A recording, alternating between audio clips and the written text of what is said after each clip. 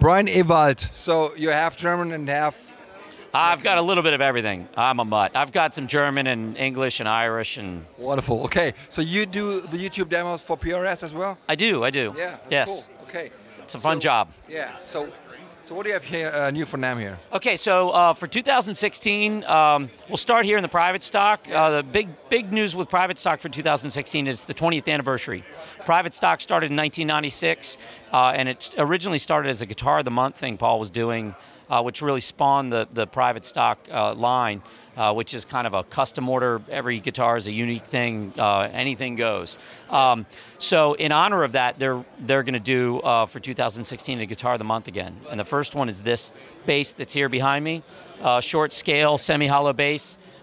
This is similar to an instrument built and designed for Gary Talent of Bruce Springsteen's band, and Paul Miles, who's that heads the private stock team. The private stock team is about 16 people, including Paul.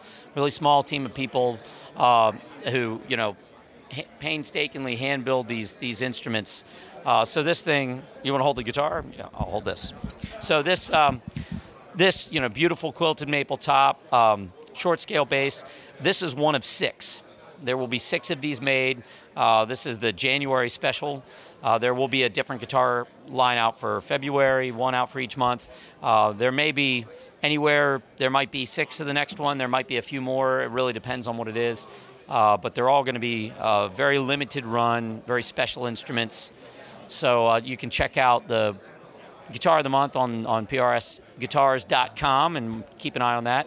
So that's what's going on with the private stock. Next we'll have a look and see what's going on in the core instruments.